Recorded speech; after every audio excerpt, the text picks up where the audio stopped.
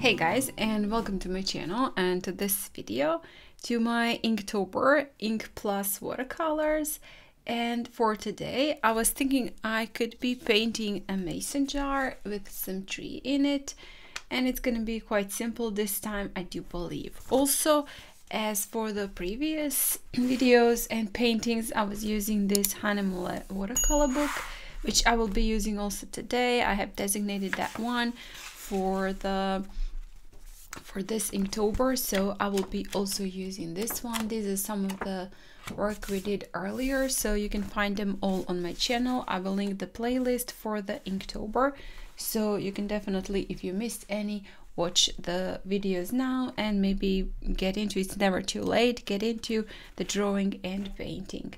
And also we will be needing a pencil, an eraser, of course, some ink pens. These are ink pens from Etcher, and also I will be using these watercolors from Etcher, but I will link all the supplies down in the description box. Actually, you have the link for my Amazon store where you can find all the supplies I use and recommend that I can find on Amazon with my affiliate links. So if you maybe want to purchase something, I will get a small commission without no additional cost to you. So let's get started with our, we're gonna do mason jar.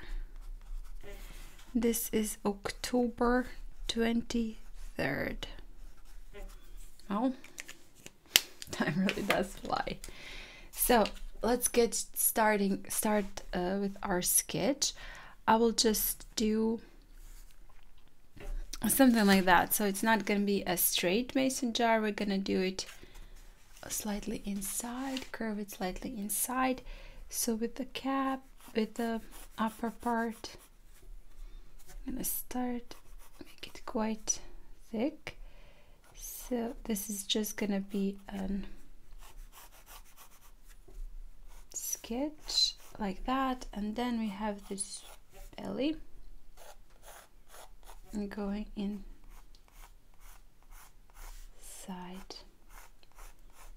like that. You probably already know that what I like to do if I want to make my both sides symmetrical. You can actually also use a ruler to make your center, to point where the center is, and then just to do it somewhat symmetrical. But if you want to make sure that it's definitely symmetrical, you can just get a paper, draw one side, cut it, and then trace it, and you will have both sides symmetrical. So that's something I like to do when I do want to have both sides. I think I did that with a cup, with a mug, so if you want to see what I'm talking about, you can see it in that video, how to achieve symmetry on both sides. Well, with a small cheating maybe. So it doesn't have to be perfect like that. I'm happy with that. And then we have these lines going inside like that for our mason jar, like that. And then that's gonna be it. I'm gonna do the ground now like that, and then we have our tree. It's slightly on the left side. It has a little bump here, and then its feet, roots, not really feet.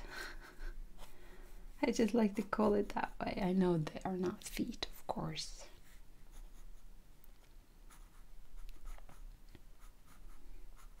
So like that, and do a couple of branches.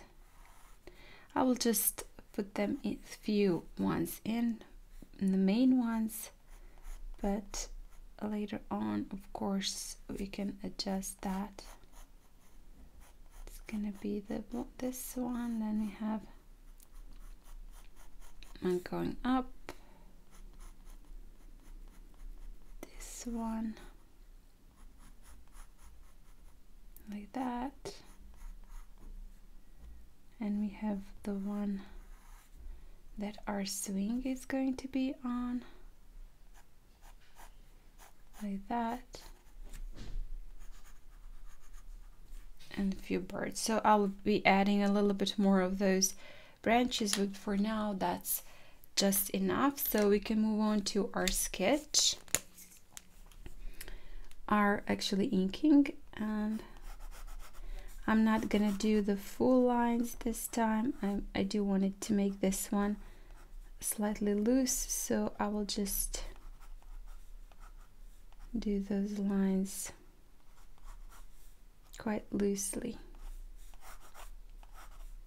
and not in a full like that. That's gonna be our lid. Actually not the lid, but the, you know what I'm talking about. And then the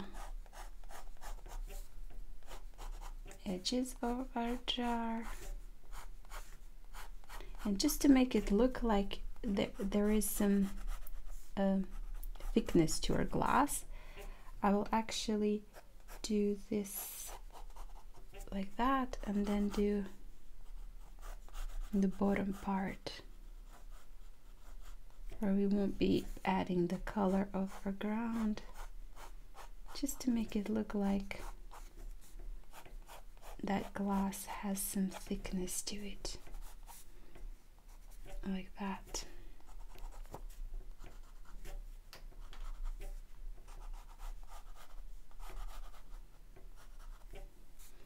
Like that, and we can do a few details, but we can do that with a little bit smaller brush, smaller ink pen. So this is going to be our ground, few grasses, but later on again we will do a little bit more of the details. It's slightly smaller brush, so then just also some broken lines here for the roots, and we have some dent here like that.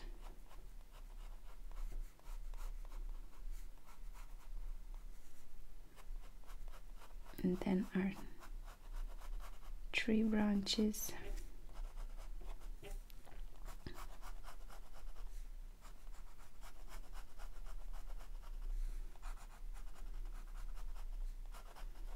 And you can also make them slightly, you know, not perfectly lined, just add some details to make those lines also slightly wiggly, going like, you know, like a real tree branch, not to make it look too stiff.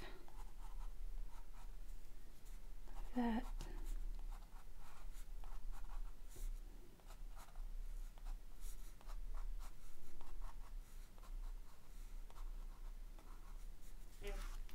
Like that, and we do have our swing here.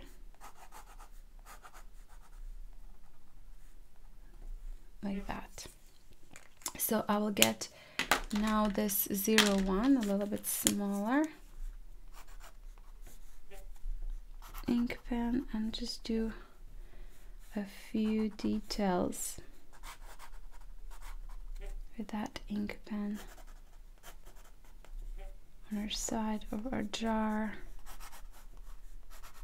and here where those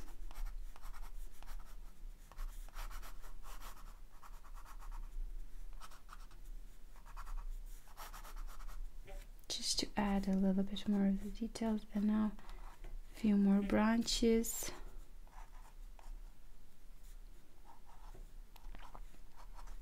To our tree,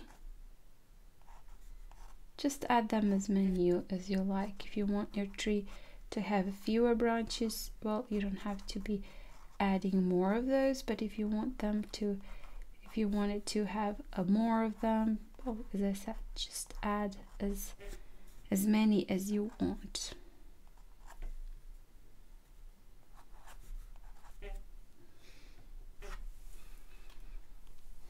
Just to have a quite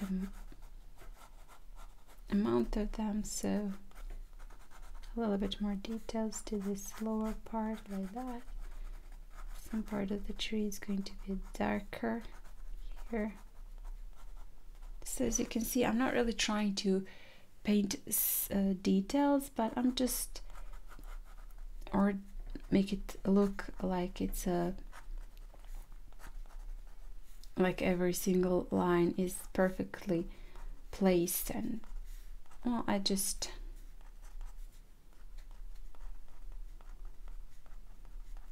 enjoying the doodling, and add a little bit more of the some details here, like that. So there you go. And I think I will be adding a few birds. We have an open mason jar, so I'm gonna do one here, like that. Then I'm gonna do one maybe here, like that. And then we'll do a few ones up there.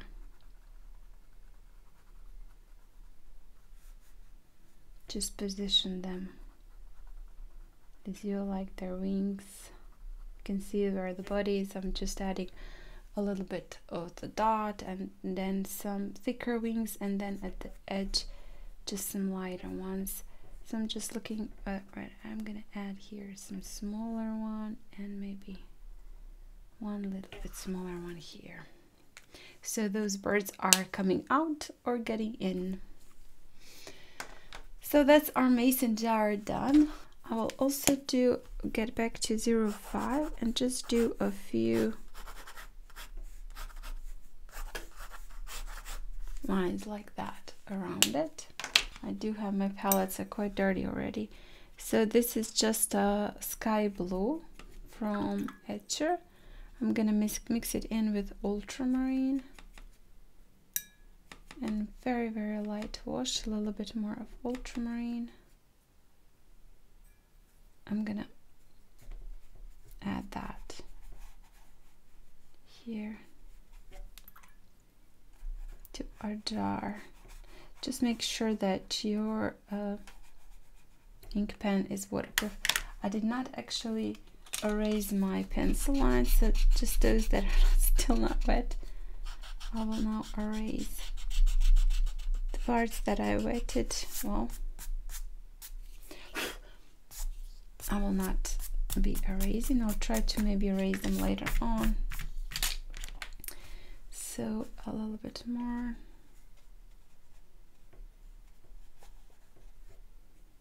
These parts,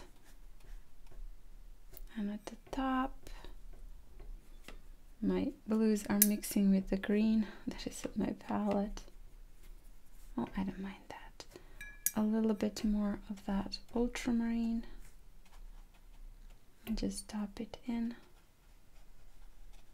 here in those parts that I do want to be slightly darker, like that. We'll add here some of that also blue, but this time I will get a little bit of the black. I have it here on my palette just for the edge, like that. And the bottom part, this time I will be painting in black, in brown. This is, I believe, a burnt umber. So just go around the tree and paint in that part. You don't have to be perfectly precise, as always, like that. A little bit more just beneath the tree, and then get some dark brown and do the tree. I'm not gonna go into all the branches, just gonna get a few of them and maybe mix my color with the sky, with the blue, right? Like that. And then get a little bit of the green and just tap that in into my browns. Like that. This part is now still wet. I will add a little bit more top-ins of the blue.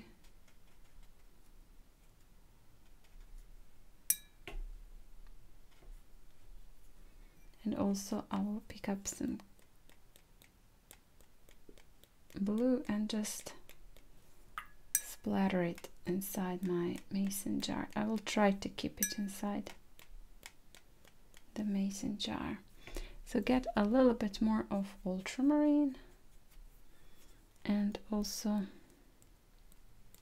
splatter it slightly outside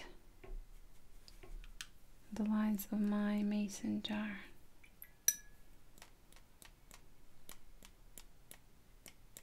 Going up like that.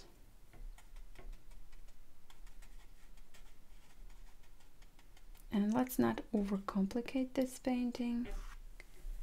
I believe that could be very well enough. Maybe just a little touch of yellow and just add it here on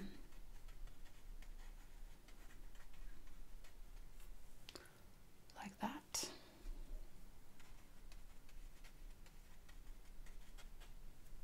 And that's it. Let's dry that. So this is now dry, and I will get a little bit more of that ultramarine, but this time with a slightly smaller brush, and just add it here in this corner that I did decide to make it slightly darker. So I'm gonna add it here and then smoothen the edges with water like that. So that part is going to be a little bit darker, and also I will add a little bit more of the details here on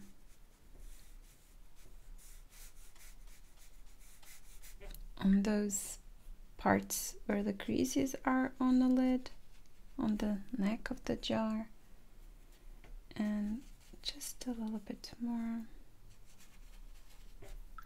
on this side. And also I will get again that a little bit bigger brush and mix in with my blue a little bit of a dark brown just to create that grayish color. And all sorts of colors I'm mixing here right now, so just add it here.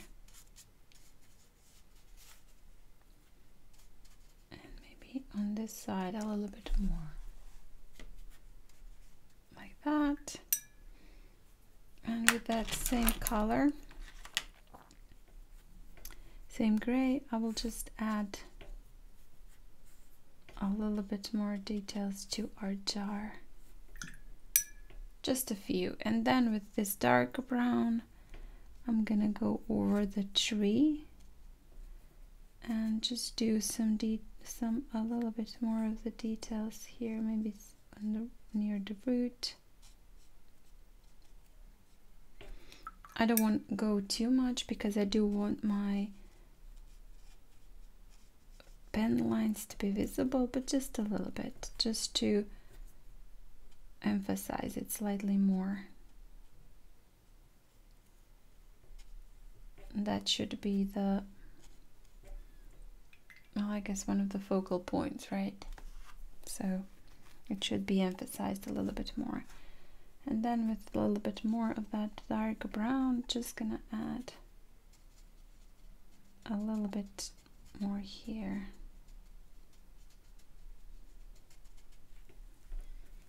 Like that.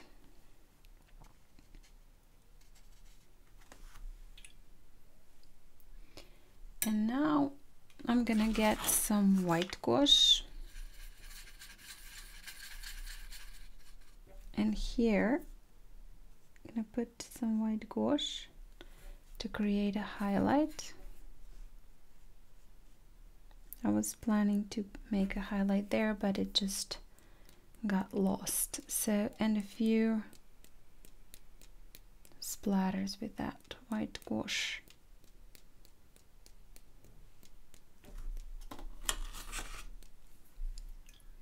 And you know what? I love that. I don't think I'll be adding anything more. Let's just try that. This is, however, the fall, so you can add a few leaves, maybe some fallen leaves, if that's what you like. I will also get again now that 01 pen and just add a little bit more of the details to some parts.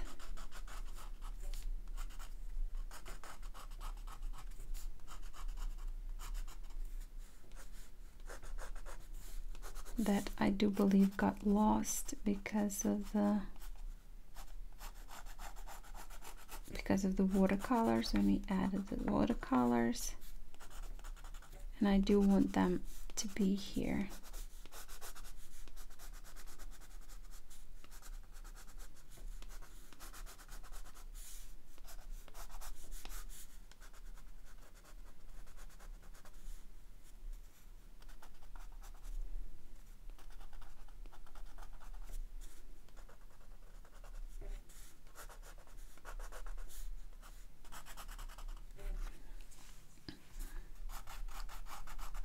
Like that.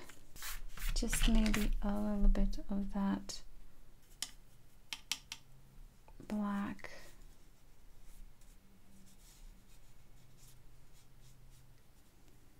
Here.